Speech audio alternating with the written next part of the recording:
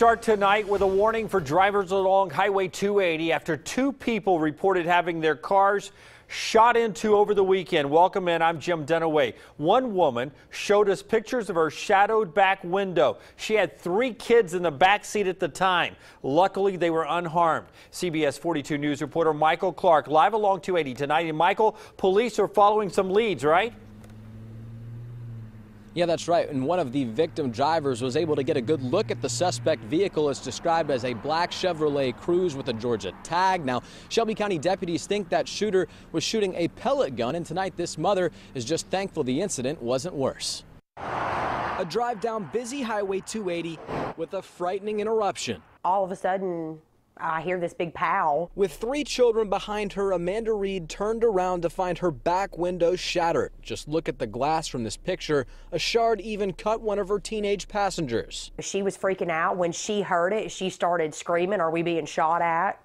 in the back seat.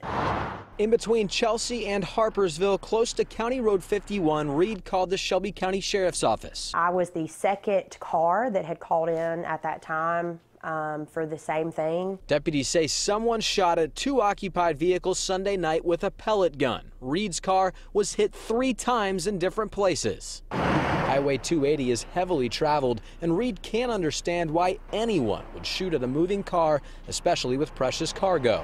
The 14-year-old was actually sitting right at the door where it happened.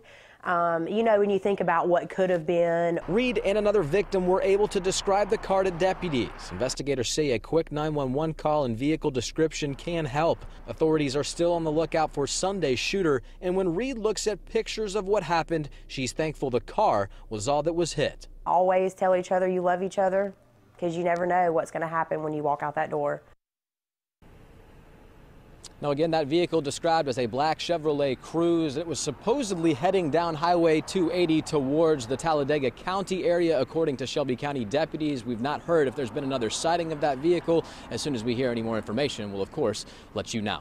For now, reporting live along 280, Michael Clark, CBS 42 News, local coverage you can count on.